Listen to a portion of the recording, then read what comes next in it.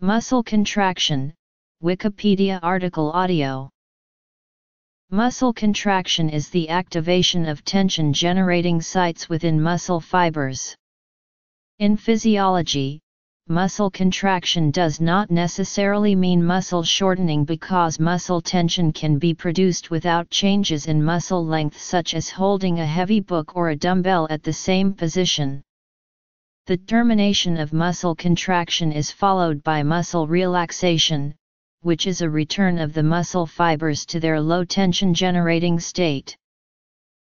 Types: isometric contraction, isotonic contraction, concentric contraction, eccentric contraction, eccentric contractions in movement.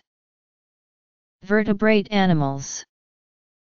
Skeletal muscle, neuromuscular junction, excitation contraction coupling, sliding filament theory, cross-bridge cycling, gradation of skeletal muscle contractions, length-tension relationship, force-velocity relationships. Smooth muscle. Mechanisms of smooth muscle contraction. Neuromodulation. Cardiac muscle. Excitation contraction coupling 2. Invertebrate animals. Circular and longitudinal muscles. Obliquely striated muscles.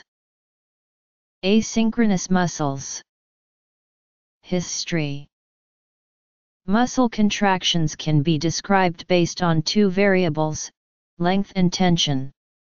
A muscle contraction is described as isometric if the muscle tension changes but the muscle length remains the same.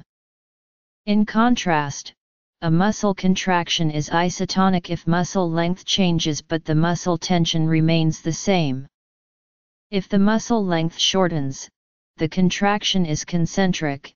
If the muscle length lengthens, the contraction is eccentric.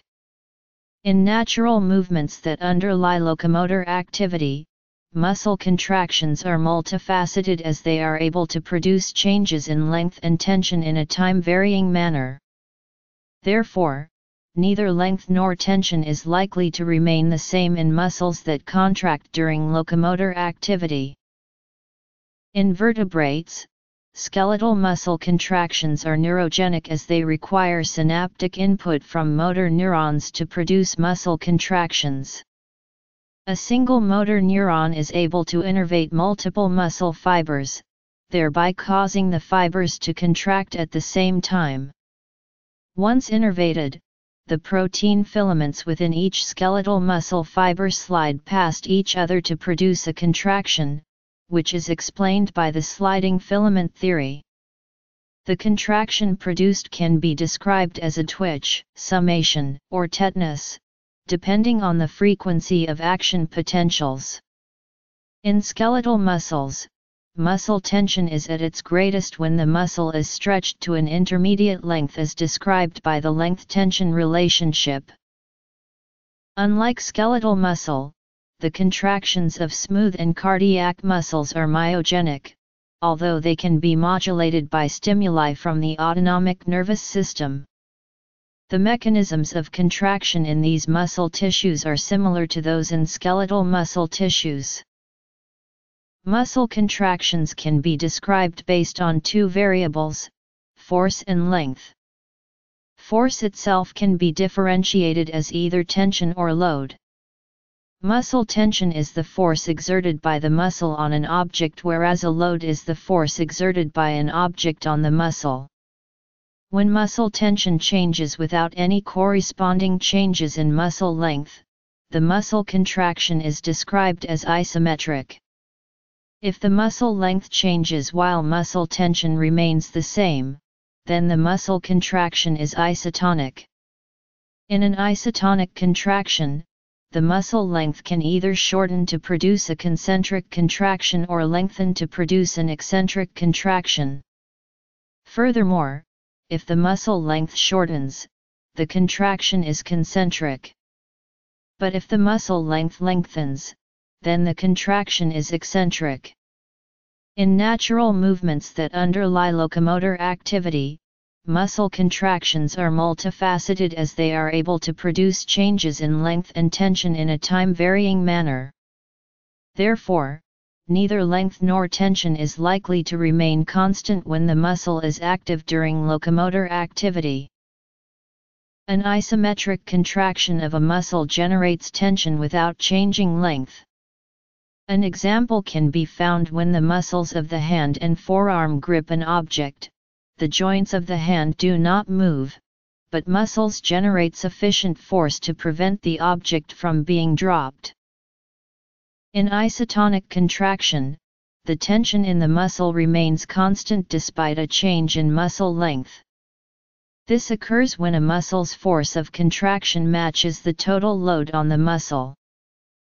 In concentric contraction, muscle tension is sufficient to overcome the load, and the muscle shortens as it contracts. This occurs when the force generated by the muscle exceeds the load opposing its contraction. During a concentric contraction, a muscle is stimulated to contract according to the sliding filament theory. This occurs throughout the length of the muscle, generating a force at the origin and insertion, causing the muscle to shorten and changing the angle of the joint. In relation to the elbow, a concentric contraction of the biceps would cause the arm to bend at the elbow as the hand moved from the leg to the shoulder. A concentric contraction of the triceps would change the angle of the joint in the opposite direction, straightening the arm and moving the hand towards the leg. In eccentric contraction, the tension generated is insufficient to overcome the external load on the muscle and the muscle fibers lengthen as they contract. Rather than working to pull a joint in the direction of the muscle contraction, the muscle acts to decelerate the joint at the end of a movement or otherwise control the repositioning of a load. This can occur involuntarily or voluntarily. Over the short term, strength training involving both eccentric and concentric contractions appear to increase muscular strength more than training with concentric contractions alone. However, exercise-induced muscle damage is also greater during lengthening contractions. During an eccentric contraction of the biceps muscle, the elbow starts the movement while bent and then straightens as the hand moves away from the shoulder. During an eccentric contraction of the triceps muscle, the elbow starts the movement straight and then bends as the hand moves towards the shoulder. Desmin, titin, and other Z-line proteins are involved in eccentric contractions, but their mechanism is poorly understood in comparison to cross-bridge cycling in concentric contractions. Though the muscle is doing a negative amount of mechanical work, chemical energy is nevertheless consumed, although less than would be consumed during a concentric contraction of the same force. For example, one expends more energy going up a flight of stairs than going down the same flight. Muscles undergoing heavy eccentric loading suffer greater damage when overloaded as compared to concentric loading. When eccentric contractions are used in weight training, they are normally called negatives. During a concentric contraction, muscle fibers slide across each other, pulling the Z-lines together. During an eccentric contraction, the filaments slide past each other the opposite way, though the actual movement of the myosin heads during an eccentric contraction is not known. Exercise featuring a heavy eccentric load can actually support a greater weight and also results in greater muscular damage and delayed onset muscle soreness 1 to 2 days after training. Exercise that incorporates both eccentric and concentric muscular contractions can produce greater gains in strength than concentric contractions alone. While unaccustomed heavy eccentric contractions can easily lead to overtraining, moderate training may confer protection against injury. Eccentric contractions normally occur as a braking force in opposition to a concentric contraction to protect joints from damage. During virtually any routine movement, eccentric contractions assist in keeping motions smooth, but can also slow rapid movements such as a punch or throw. Part of training for rapid movements such as pitching during baseball involves reducing eccentric braking, allowing a greater power to be developed throughout the movement. Eccentric contractions are being researched for their ability to speed rehabilitation of weak or injured tendons. Achilles tendinitis and patellar tendinitis have been shown to benefit from high-load eccentric contractions. In vertebrate animals, there are three types of muscle tissues: skeletal, smooth, and cardiac. Skeletal muscle constitutes the majority of muscle mass in the body and is responsible for locomotor activity. Smooth muscle forms blood vessels, gastrointestinal tract, and other areas in the body that produce sustained contractions. Cardiac muscle make up the heart, which pumps blood. Skeletal and cardiac muscles are called striated muscle because of their striped appearance under a microscope, which is due to the highly organized alternating pattern of A bands and I bands. Excluding reflexes, all skeletal muscles contractions occur as a result of conscious effort originating in the brain. The brain sends electrochemical signals through the nervous system to the motor neuron that innervates several muscle fibers. In the case of some reflexes, the signal to contract can originate in the spinal cord through a feedback loop with the gray matter. Other actions such as locomotion, breathing, and chewing have a reflex aspect to them. The contractions can be initiated both consciously or unconsciously. A neuromuscular junction is a chemical synapse formed by the contact between a motor neuron and a muscle fiber. It is the site in which a motor neuron transmits a signal to a muscle fiber to initiate muscle contraction. The sequence of events that results in the depolarization of the muscle fiber at the neuromuscular junction begins when an action potential is initiated in the cell body of a motor neuron, which is then propagated by saltatory conduction along its axon toward the neuromuscular junction. Once it reaches the terminal bouton, the action potential causes a Ca2+ ion influx into the terminal by way of the voltage-gated calcium channels. The Ca2+ influx causes synaptic vesicles containing the neurotransmitter acetylcholine to fuse with the plasma membrane, releasing acetylcholine into the synaptic cleft between the motor neuron terminal and the neuromuscular junction of the skeletal muscle fiber. Acetylcholine diffuses across the synapse and binds to and activates nicotinic acetylcholine receptors on the neuromuscular junction. Activation of the nicotinic receptor opens its intrinsic sodium/potassium channel, causing sodium to rush in and potassium to trickle out. As a result, the sarcolemma reverses polarity and its voltage quickly jumps from the resting membrane potential of -90 MV to as high as +75 MV as sodium enters. The membrane potential then becomes hyperpolarized when potassium exits and is then adjusted back to the resting membrane potential. This rapid fluctuation is called the end plate potential. The voltage-gated ion channels of the sarcolemma next to the end plate open in response to the end plate potential. These voltage-gated channels are sodium and potassium specific and only allow one through. This wave of ion movements creates the action potential that spreads from the motor end plate in all directions. If action potentials stop arriving, then acetylcholine ceases to be released from the terminal bouton. The remaining acetylcholine in the synaptic cleft is either degraded by active acetylcholine esterase or reabsorbed by the synaptic knob, and none is left to replace the degraded acetylcholine. Excitation. Contraction coupling is the process by which a muscular action potential in the muscle fiber causes the myofibrils to contract. In skeletal muscle, excitation. Contraction coupling relies on a direct coupling between key proteins, the sarcoplasmic reticulum calcium release channel and voltage-gated L-type calcium channels. DHPRs are located on the sarcolemma, while the RERs reside across the SR membrane.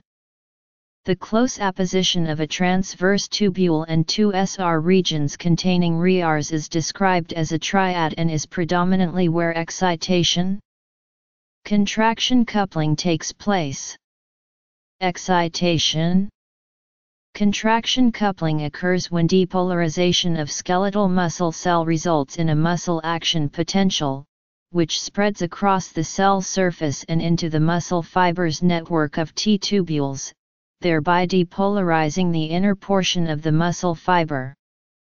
Depolarization of the inner portions activates dihydropyridine receptors in the terminal cisternae, which are in close proximity to ryanodine receptors in the adjacent sarcoplasmic reticulum. The activated dihydropyridine receptors physically interact with ryanodine receptors to activate them via foot processes. As the ryanodine receptors open, Ca2+ is released from the sarcoplasmic reticulum into the local junctional space, which then diffuses into the bulk cytoplasm to cause a calcium spark. Note that the sarcoplasmic reticulum has a large calcium buffering capacity partially due to a calcium-binding protein called calsequestrin. The near-synchronous activation of thousands of calcium sparks by the action potential causes a cell-wide increase in calcium, giving rise to the upstroke of the calcium transient. The Ca2+, released into the cytosol, binds to troponin C by the actin filaments, to allow cross-bridge cycling, producing force and, in some situations, motion. The sarco/endoplasmic reticulum calcium ADPase actively pumps Ca2+, back into the sarcoplasmic reticulum. As Ca2+, declines back to resting levels, the force declines and relaxation occurs. The sliding filament theory describes a process used by muscles to contract. It is a cycle of repetitive events that cause a thin filament to slide over a thick filament and generate tension in the muscle. It was independently developed by Andrew Huxley and Rolf Niederjerk and by Hugh Huxley and Gene Hansen in 1954. Physiologically, this contraction is not uniform across the sarcomere. The central position of the thick filaments becomes unstable and can shift during contraction. However, the actions of elastic proteins such as titin are hypothesized to maintain uniform tension across the sarcomere and pull the thick filament into a central position. Cross-bridge cycling is a sequence of molecular events that underlies the sliding filament theory. A cross-bridge is a myosin projection, consisting of two myosin heads, that extends from the thick filaments. Each myosin head has two binding sites, one for ADP and another for actin. The binding of ADP to a myosin head detaches myosin from actin, thereby allowing myosin to bind to another actin molecule. Once attached, the ADP is hydrolyzed by myosin, which uses the released energy to move into the cocked position whereby it binds weakly to a part of the actin binding site. The remainder of the actin binding site is blocked by tropomyosin. With the ADP hydrolyzed, the cocked myosin head now contains ADP and Pi. 2Ca2+, ions bind to troponin C on the actin filaments. The troponin Ca2+, complex causes tropomyosin to slide over and unblock the remainder of the actin binding site. Unblocking the rest of the actin binding sites allows the two myosin heads to close and myosin to bind strongly to actin. The myosin head then releases the inorganic phosphate and initiates a power stroke, which generates a force of 2 pN. The power stroke moves the actin filament inwards, thereby shortening the sarcomere. Myosin then releases ADP but still remains tightly bound to actin. At the end of the power stroke, ADP is released from the myosin head, leaving myosin attached to actin in a rigor state until another ADP binds to myosin. A lack of ADP would result in the rigor state characteristic of rigor mortis. Once another ADP binds to myosin, the myosin head will again detach from actin and another cross-bridges cycle occurs. Cross-bridge cycling is able to continue as long as there are sufficient amounts of ADP and Ca2+, in the cytoplasm. Termination of cross-bridge cycling can occur when Ca2+, is actively pumped back into the sarcoplasmic reticulum. When Ca2+, is no longer present on the thin filament, the tropomyosin changes conformation back to its previous state so as to block the binding sites again. The myosin ceases binding to the thin filament, and the muscle relaxes. The Ca2+ ions leave the troponin molecule in order to maintain the Ca2+ ion concentration in the sarcoplasm. The active pumping of Ca2+ ions into the sarcoplasmic reticulum creates a deficiency in the fluid around the myofibrils. This causes the removal of Ca2+ ions from the troponin. Thus, the tropomyosin-troponin complex again covers the binding sites on the actin filaments and contraction ceases. The strength of skeletal muscle contractions can be broadly separated into twitch, summation, and tetanus. A twitch is a single contraction and relaxation cycle produced by an action potential within the muscle fiber itself.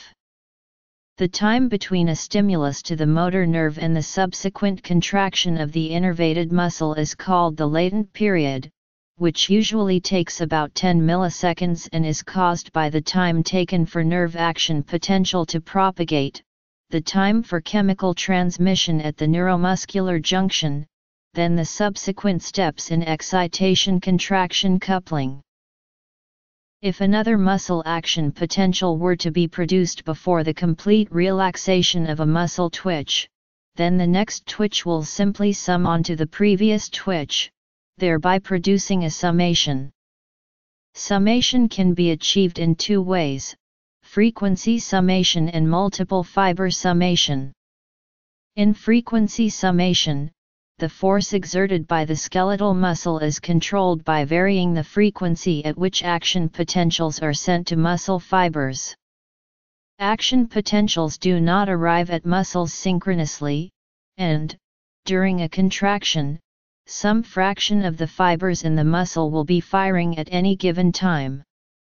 In a typical circumstance, when a human is exerting a muscle as hard as he/she is consciously able, roughly 1/3 of the fibers in that muscle will be firing at once, though this ratio can be affected by various physiological and psychological factors. This low level of contraction is a protective mechanism to prevent avulsion of the tendon. The force generated by a 95% contraction of all fibers is sufficient to damage the body. In multiple fiber summation, if the central nervous system sends a weak signal to contract a muscle, the smaller motor units, being more excitable than the larger ones, are stimulated first. As the strength of the signal increases, more motor units are excited in addition to larger ones, with the largest motor units having as much as 50 times the contractile strength as the smaller ones. As more and larger motor units are activated, the force of muscle contraction becomes progressively stronger.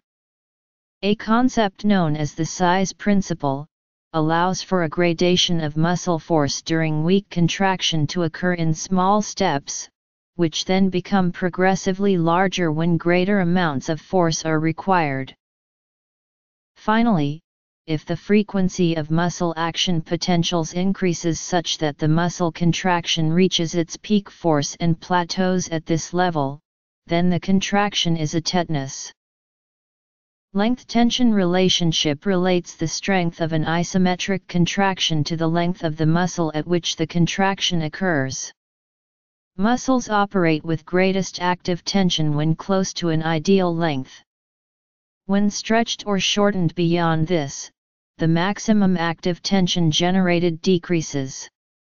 This decrease is minimal for small deviations, but the tension drops off rapidly as the length deviates further from the ideal. Due to the presence of elastic proteins within a muscle cell and extracellular matrix, as the muscle is stretched beyond a given length, there is an entirely passive tension, which opposes lengthening. Combined together, there is a strong resistance to lengthening an active muscle far beyond the peak of active tension. Force. Velocity relationship relates the speed at which a muscle changes its length to the amount of force that it generates. Force declines in a hyperbolic fashion relative to the isometric force as the shortening velocity increases, eventually reaching zero at some maximum velocity. The reverse holds true for when the muscle is stretched. Force increases above isometric maximum, until finally reaching an absolute maximum. This intrinsic property of active muscle tissue plays a role in the active damping of joints which are actuated by simultaneously active opposing muscles. In such cases, the force-velocity profile enhances the force produced by the lengthening muscle at the expense of the shortening muscle. This favoring of whichever muscle returns the joint to equilibrium effectively increases the damping of the joint. Moreover, the strength of the damping increases with muscle force. The motor system can thus actively control joint damping via the simultaneous contraction of opposing muscle groups. Smooth muscles can be divided into two subgroups, single unit and multi-unit. Single unit smooth muscle cells can be found in the gut and blood vessels. Because these cells are linked together by gap junctions, they are able to contract as a syncytium. Single unit smooth muscle cells contract myogenically, which can be modulated by the autonomic nervous system. Unlike single unit smooth muscle cells, multi-unit smooth muscle cells are found in the muscle of the eye and in the base of hair follicles. Multi-unit smooth muscle cells contract by being separately stimulated by nerves of the autonomic nervous system. As such, they allow for fine control and gradual responses, much like motor unit recruitment in skeletal muscle. The contractile activity of smooth muscle cells is influenced by multiple inputs such as spontaneous electrical activity, neural and hormonal inputs, local changes in chemical composition, and stretch. This is in contrast to the contractile activity of skeletal muscle cells, which relies on a single neural input. Some types of smooth muscle cells are able to generate their own action potentials spontaneously, which usually occur following a pacemaker potential or a slow wave potential. These action potentials are generated by the influx of extracellular Ca2+, and not Na+. Like skeletal muscles, cytosolic Ca2+, ions are also required for cross-bridge cycling in smooth muscle cells. The two sources for cytosolic Ca2+, in smooth muscle cells are the extracellular Ca2+, entering through calcium channels and the Ca2+, ions that are released from the sarcoplasmic reticulum. The elevation of cytosolic Ca2+, results in more Ca2+, binding to calmodulin, which then binds and activates myosin light chain kinase. The calcium calmodulin myosin light chain kinase complex phosphorylates myosin on the 20 kilodalton myosin light chains on amino acid residue serine 19, initiating contraction and activating the myosin ADPase.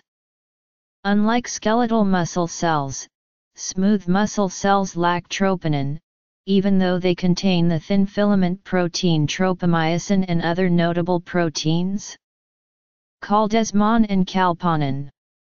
Thus, smooth muscle contractions are initiated by the Ca2+, activated phosphorylation of myosin rather than Ca2+, binding to the troponin complex that regulates myosin binding sites on actin like in skeletal and cardiac muscles. Termination of cross-bridge cycling occurs when myosin light chain phosphatase removes the phosphate groups from the myosin heads. Phosphorylation of the 20 keta myosin light chains correlates well with the shortening velocity of smooth muscle.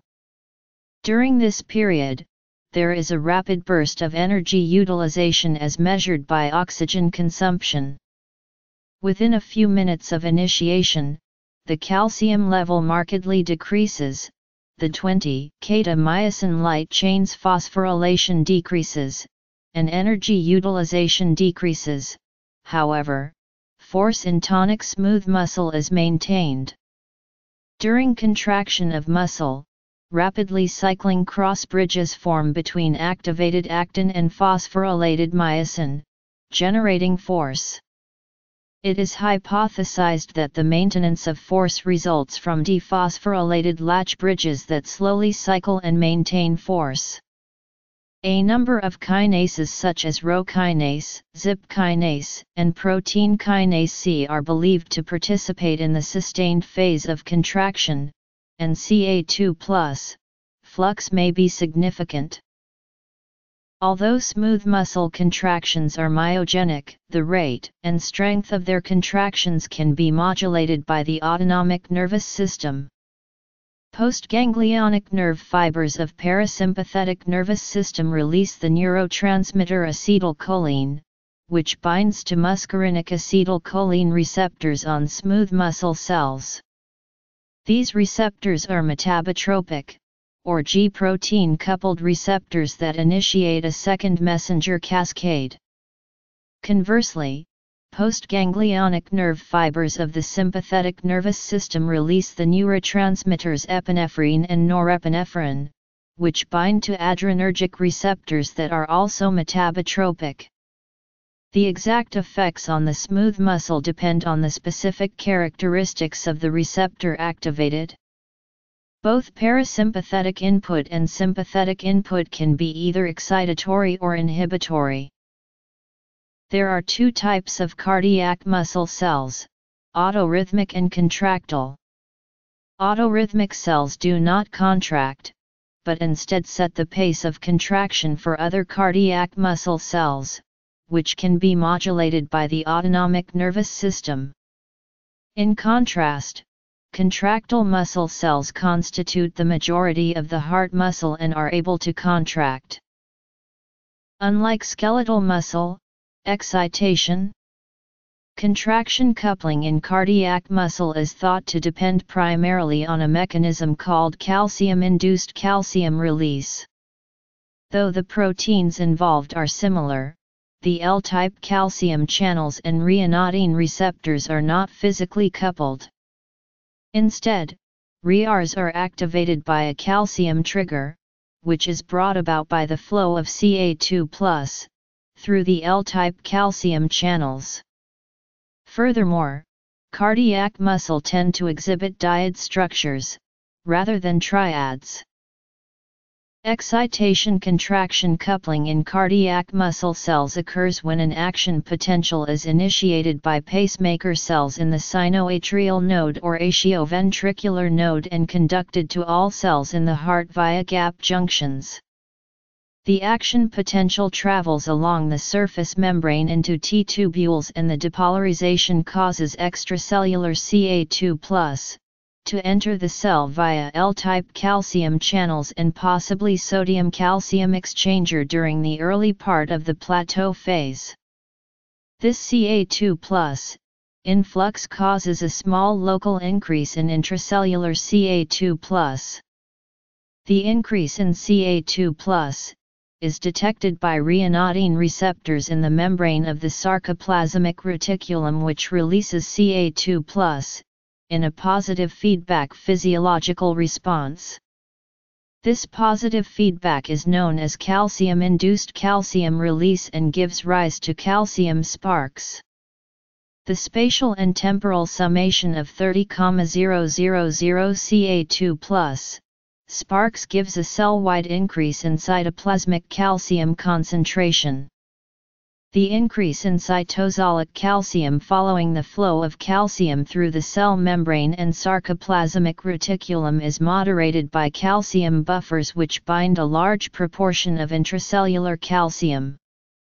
As a result, a large increase in total calcium leads to a relatively small rise in free Ca2+. The cytoplasmic calcium binds to troponin C, moving the tropomyosin complex off the actin binding site, allowing the myosin head to bind to the actin filament. From this point on, the contractile mechanism is essentially the same as for skeletal muscle. Briefly, using ADP hydrolysis, the myosin head pulls the actin filament toward the center of the sarcomere. Following systole, intracellular calcium is taken up by the sarcos/endoplasmic reticulum. ADPase pumped back into the sarcoplasmic reticulum, ready for the next cycle to begin. Calcium is also ejected from the cell mainly by the sodium-calcium exchanger and, to a lesser extent, a plasma membrane calcium ADPase. Some calcium is also taken up by the mitochondria. An enzyme, phospholamban, serves as a brake for CERCSA. At low heart rates, phospholamban is active and slows down the activity of the ADPase so that Ca2+ does not have to leave the cell entirely. At high heart rates, phospholamban is phosphorylated and deactivated, thus taking most Ca2+ from the cytoplasm back into the sarcoplasmic reticulum. Once again, calcium buffers moderate this fall in Ca2+ concentration, permitting a relatively small decrease in free Ca2+ concentration in response to a large change in total calcium. The falling Ca2+ concentration allows the troponin complex to dissociate from the actin filament, thereby ending contraction. The heart relaxes, allowing the ventricles to fill with blood and begin the cardiac cycle again. In annelids such as earthworms and leeches, circular and longitudinal muscle cells form the body wall of these animals and are responsible for their movement. In an earthworm that is moving through a soil, for example, contractions of circular and longitudinal muscles occur reciprocally, while the chylomic fluid serves as a hydroskeleton by maintaining turgidity of the earthworm.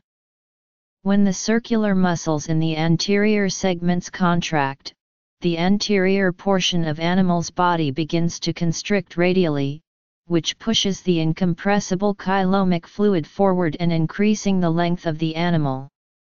As a result, the front end of the animal moves forward. As the front end of the earthworm becomes anchored and the circular muscles in the anterior segments become relaxed, a wave of longitudinal muscle contractions passes backwards, which pulls the rest of animal's trailing body forward. These alternating waves of circular and longitudinal contractions is called peristalsis, which underlies the creeping movement of earthworms. Invertebrates such as annelids, mollusks, and nematodes possess obliquely striated muscles, which contain bands of thick and thin filaments that are arranged helically rather than transversely, like invertebrate skeletal or cardiac muscles. In bivalves, the obliquely striated muscles can maintain tension over long periods without using too much energy. Bivalves use these muscles to keep their shells closed. Advanced insects such as wasps, flies, bees, and beetles possess asynchronous muscles that constitute the flight muscles in these animals. These flight muscles are often called fibrillar muscles because they contain myofibrils that are thick and conspicuous. A remarkable feature of these muscles is that they do not require stimulation for each muscle contraction.